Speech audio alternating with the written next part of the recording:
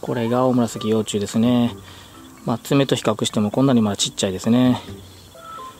で、この幼虫、このエノキの葉っぱを食べるんですけど、このエノキの葉っぱ、エノキという木は落葉樹といって、この木の葉っぱは落葉します。落ちていきます。で、その前に葉っぱは黄色くなるんですよね。まずこういう風に黄色くなってから茶色になって落葉するんですけど、その黄色になるとなんと幼虫の体も黄色に変わるんです。これとかちょっと黄色っぽくなってますね。すごくないですかこれねえ脱皮せずに脱皮するわけじゃないんですよ。葉っぱの色に合わせるんですよ。こうしてすごいですね。これだから生きる術なんですよ。擬態といって、この緑の葉っぱの時は緑色の体をして、黄色になるちょっとこっと黄色にしてこう見せかけてるんですよね。この同化するようにしてこう身を守ってるんですよ。でさらにすごいのが、この後茶色になりますよね。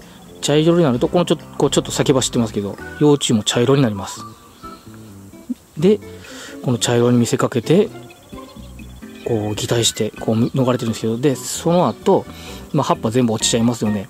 となると、そうするとこのエノキの幹をこう伝って降りてきて、この木の根元にある葉っぱ、落ち葉でこう冬を過ごします。だから幼虫で冬を過ごすオオムラサキは幼虫越冬なんですよ。で、ここで枯葉の裏で過ごすんですけど、でその時に風とかで飛んでいったりしまったらねダメなんで、その風よけの防御をするんですけど、その作業をちょっと今日は紹介していこうと思うんで、その動画もご覧ください。では取ってきたこの竹を切っていきます。オオムラサキの風よけの支柱に使うやつなんで、この下の方ですね、この太いところら辺を取っていきます。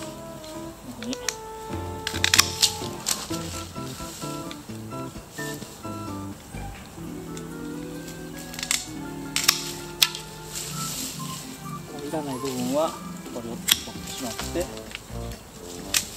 ます。先のこの細い方はもう使わないんで捨てちゃいます。これをたくさん作ります。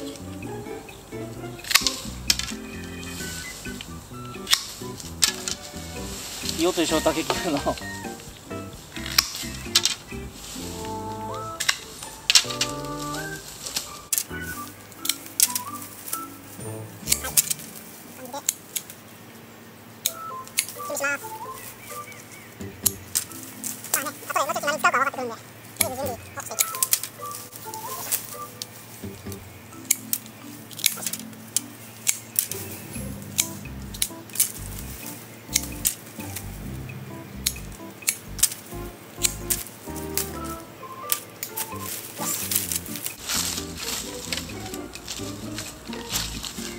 こんな感じです。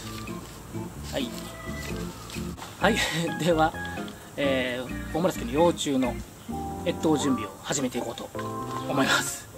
でまずここがいっぱいやってるんですけど、オオムラサキを飼育しているところの一つです。でこうやって網がかかっているんですけど、これは、鳥とか蜂とか天敵から守るために網掛けをしています。で、この後オオムラサキがねこう降りてくるんですけど、で根元で冬を過ごすんで、それが飛ばないように舞わないようにするためにします。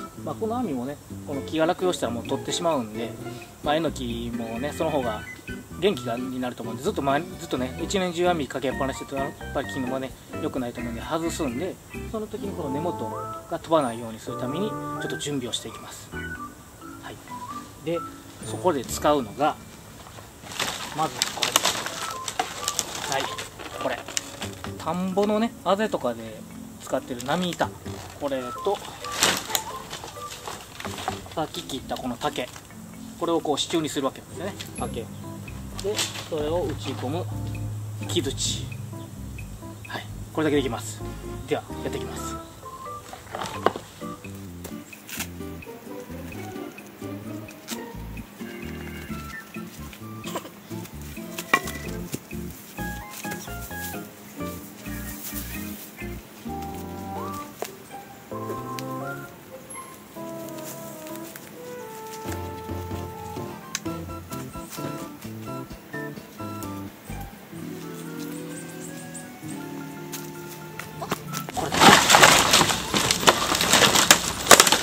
これを木の周りにぐるぐる巻くわけですよ。ぐるぐるいきます。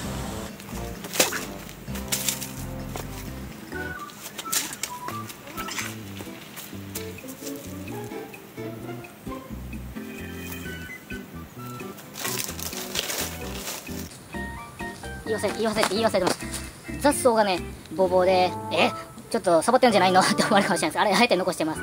雑草のこう合間にこう枯れ葉を置くことでこう風がからね雑草が舞いにくくする効果もあるんで、あえてこの雑草は残してます。サボってるわけじゃないんです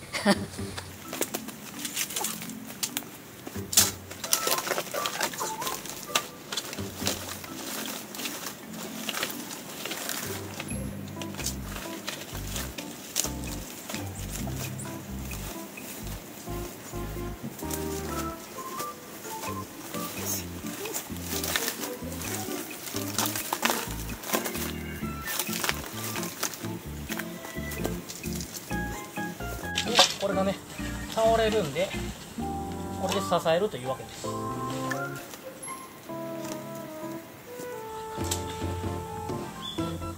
まず剪定バサミも使います。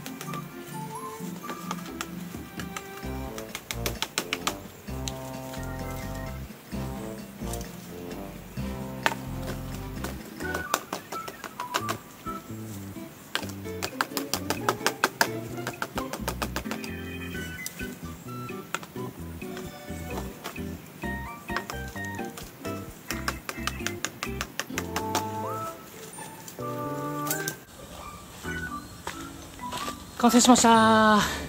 ちょっと近く寄って見てもらいます。はい、こんな風にこの真ん中にあるのがえのきですね。えのきの周りを田んぼのあぜとかで使う波板をこんな風に巻いていきます。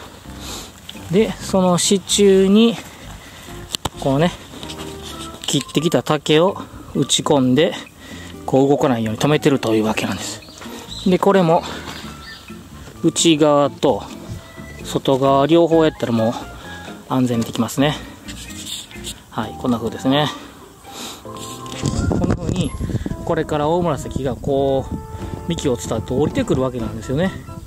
でここで冬を過ごすんで結構広範囲に広がっちゃうんで、なんでこの外に心より外に行かない防止という意味一つと、もう一つがやっぱり風でこうね待ってこう飛んでいかないようにするっていう2つの意味があります。なんでこの草とかも多少残しておくとこうね枯葉が飛びにくくなるんで、なんでこういうのもちょっと残してます。でまた枯葉が足りなかったら外から取ってきてこう補充もするんですけど、またそれはちょっと別でちょっと取っていきますね。ということで風よけプラス逃げないように、これ以上外に行かないようにっていう2つ、オオムラサキの越冬の準備でした。これを全ての箇所にやっていきます。はい、たくさんあるんでちょっと今から竹また大量に切り抜いていきます。オオムラサキ幼虫の越冬準備の動画を終わりにしようと思います。でまた次回お会いお会いしましょう。さよなら。